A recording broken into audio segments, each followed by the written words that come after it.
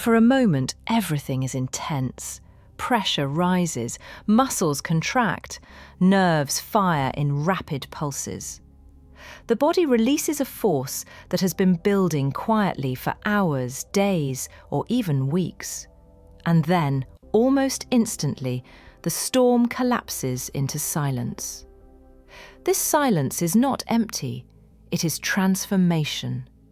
Inside the male body, the seconds immediately after ejaculation are some of the most dramatic in human physiology. Hormones plunge and spike, nerves switch channels. The pelvic floor relaxes after a symphony of contractions. The brain floods with chemicals that alter emotion, energy, and even behavior. Some systems shut down, others turn back on.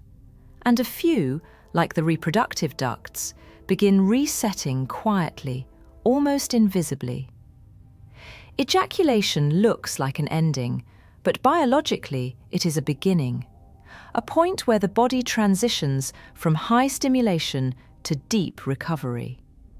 For centuries, this moment has been surrounded by myth, misunderstanding, and speculation. But the true story, the microscopic, beautifully coordinated sequence of what happens right after release, is far more profound than any myth. What happens when pleasure collapses into calm? Why does the body suddenly feel heavy? Why does the mind shift so sharply?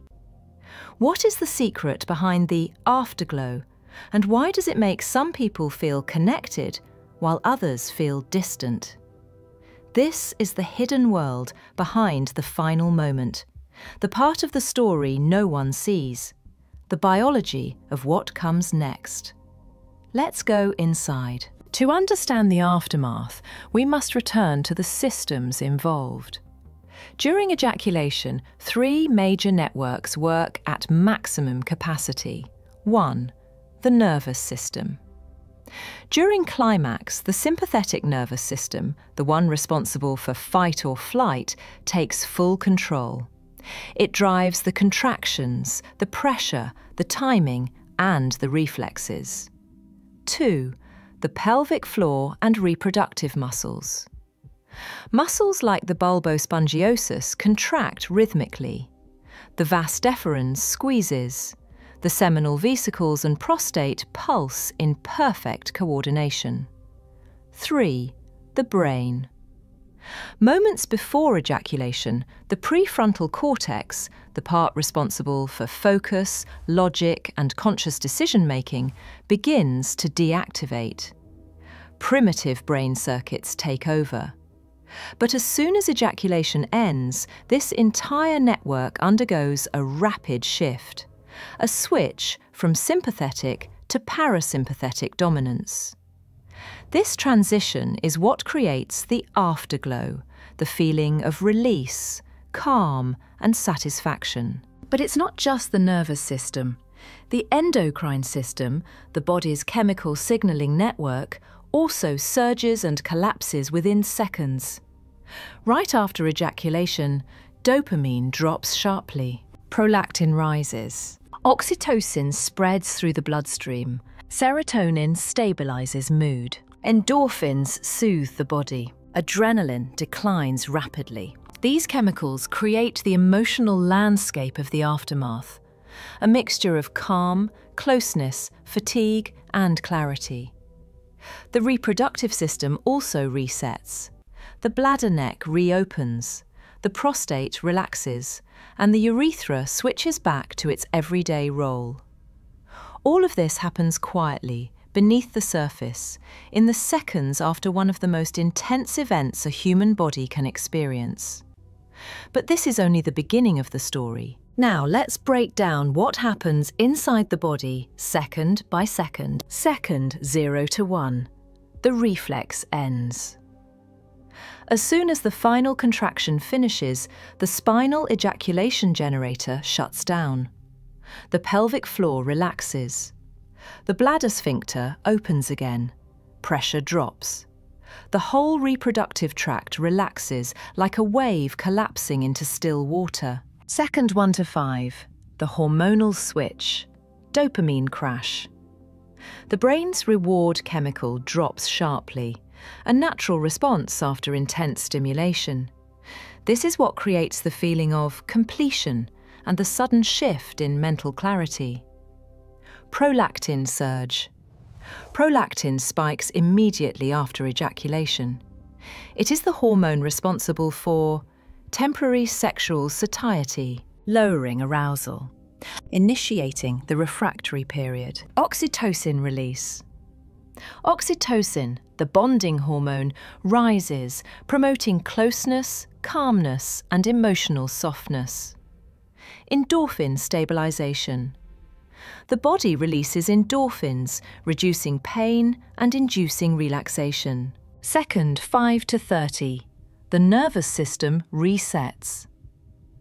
The sympathetic system turns off, and the parasympathetic, or rest and digest system, takes over.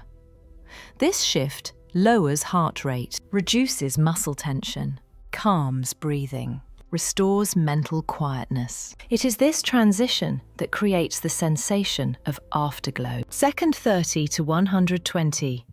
The reproductive reset. The prostate relaxes, returning to its resting size and pressure. The seminal vesicles deflate, their fluid reservoirs empty. The vas deferens becomes quiet, no more muscular contractions. The urethra reverts, switching from a reproductive tube back to a urinary one. Minute 2 to 10, the refractory period begins. The brain becomes temporarily unresponsive to further sexual signals.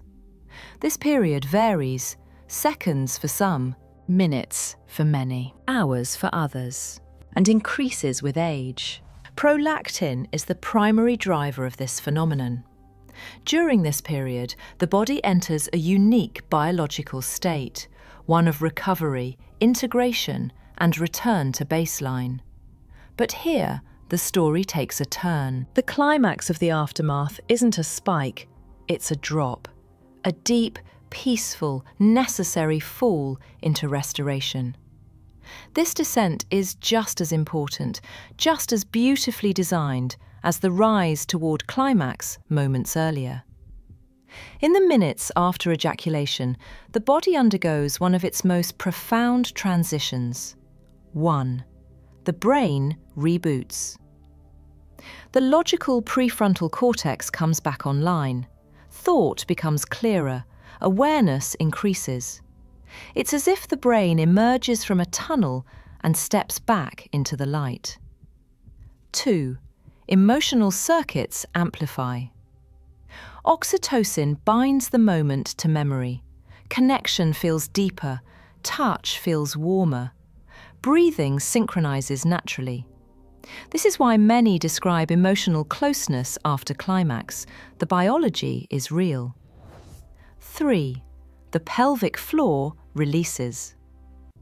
The muscles that worked with machine-like power now melt into softness. Tension dissolves, warmth spreads. 4. The heart rate drops. The pounding slows, the chest opens, blood pressure stabilizes. 5. A wave of fatigue appears. This is not weakness, it is the body entering parasympathetic dominance, the same state accessed during deep meditation or sleep. 6. The refractory shield strengthens.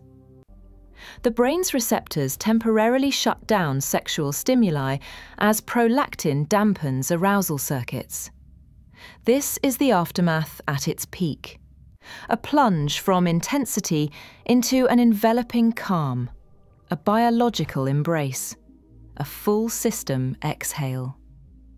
It is the body's way of saying, rest, recharge, reset. The aftermath of ejaculation is often invisible, rarely discussed, and almost never understood. But inside those minutes of stillness is a carefully orchestrated recovery ritual, one refined by millions of years of evolution. The body moves from tension to release, from high alert to deep calm, from propulsion to restoration. This shift shapes emotion, energy, motivation, connection, and even behavior. The hormones that rise, oxytocin, serotonin, endorphins, bring closeness. The hormones that fall, dopamine, adrenaline, bring clarity and quiet.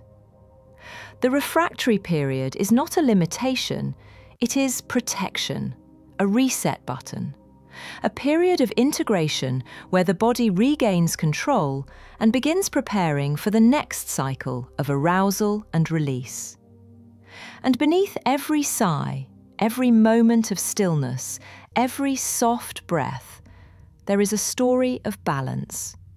The story of how the body rises and how it falls, of how it charges and how it restores. A reminder that intensity and calm are two sides of the same biological coin.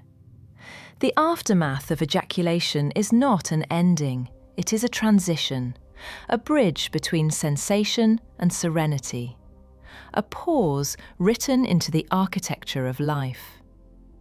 And as the body settles back into its natural rhythm, it carries with it the quiet wisdom of this cycle, that release is followed by rest, that intensity leads to peace, and that every peak is balanced by its return to stillness.